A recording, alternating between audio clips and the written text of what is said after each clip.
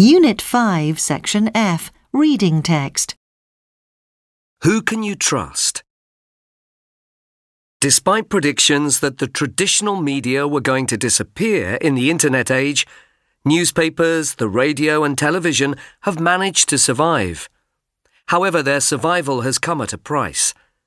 Digital technology has given birth to social media, tools that allow ordinary people to create, share and exchange information without the need for the usual news channels.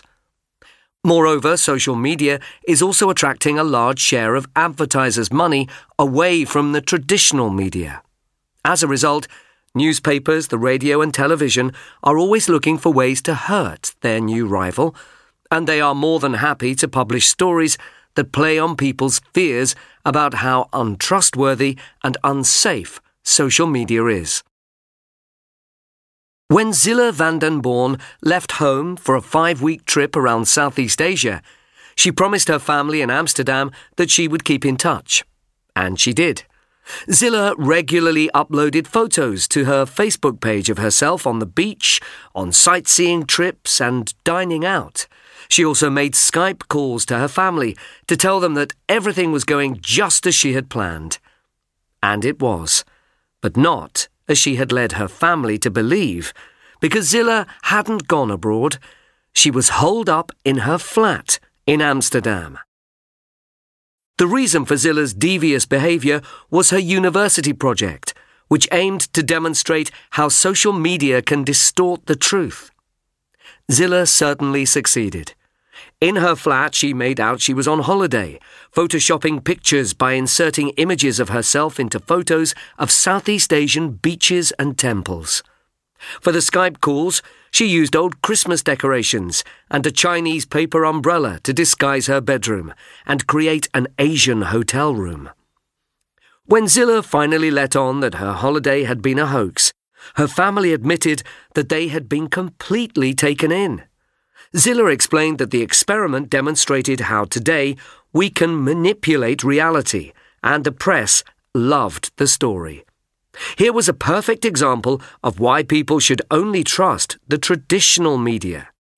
However, while the mainstream media takes every opportunity to expose the dangers of social media has become good at demonstrating that the traditional press is also far from perfect. As all football fans know, the sports media has to work harder between matches to fill their pages and sites.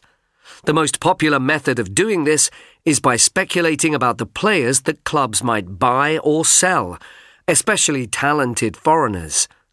However, many readers often suspect that these stories are the products of lazy journalism and, if not completely false, contain very little truth and a lot of exaggeration.